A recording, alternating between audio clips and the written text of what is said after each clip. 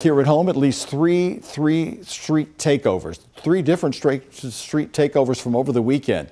And Metro Police is now seeking to arrest more people. One of them for a man who jumped right onto a police cruiser.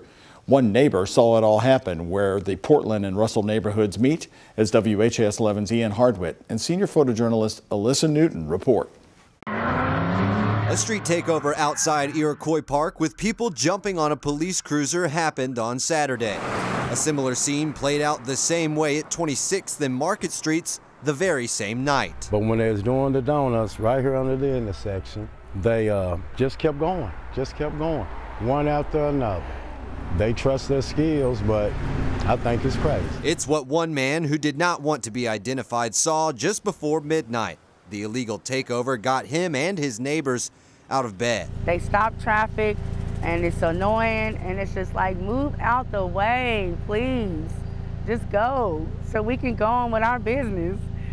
Chantelay Adams is a car fan too, proud of her sporty two-door Audi TT.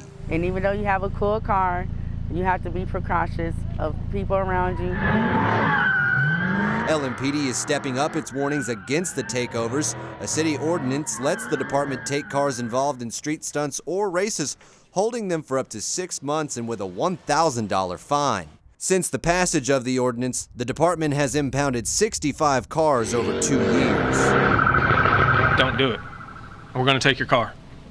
And jump on a police car again, and it's probably not going to work out well for you. This guy's going to end up in jail sooner or later. Metro Police are currently asking for help identifying this man.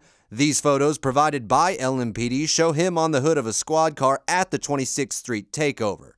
Interim Chief Paul Humphrey said the man caused over $1,000 of damage to the vehicle. For some, 6 months is too short. Don't give the cars back. Don't give them back. That's what I think. Now, LMPD did make 3 arrests after the takeover at Cox's Park in East Louisville, but none have been made in the Portland and Russell neighborhood takeover. The department's actively looking for tips from you. If you know anything, you can call their anonymous tip line at all hours. That's 574-LMPD. I'm live in studio, Ian Hardwitt for WHAS 11 News, on your side.